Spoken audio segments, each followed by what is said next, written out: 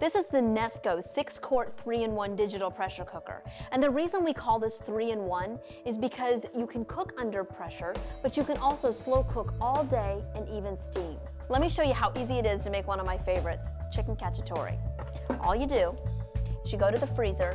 You don't even have to defrost the chicken. Okay, I'm gonna use my fingers here to show you. Frozen chicken breasts, okay? So look, I have 4 chicken breasts because 4 people in my family. If you want leftovers, add a few extras. Then, in order to cook under pressure, you have to have the moisture. So I have a couple cups of water. I also have a little bit of store-bought spaghetti sauce. Whatever you have in the cabinet, you can use tomato sauce. You just need to give it a little bit of the Italian flavor. Then, again, whatever you have in the kitchen. I have some peppers and some onions and some mushrooms, but you can really play with this dish. You can't really mess it up. Okay, and then I want to add a little bit of seasoning. All you have is salt and pepper, that's okay too.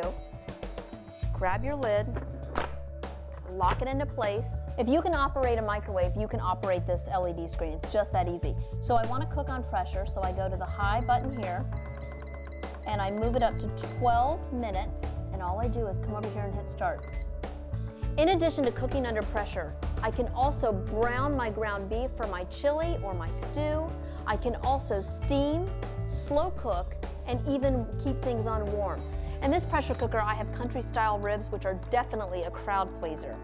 All you have to do is open up the package, dump them in here, make sure you have at least 2 cups of liquid, and then set your timer for about 30 to 40 minutes, depending on how many you have in here. You set the timer, you walk away, and you don't think about it again until you open up the lid, and this is what you get. Remember the chicken cacciatore? Easy, healthy, and delicious in just 12 minutes. It's also the best rice cooker.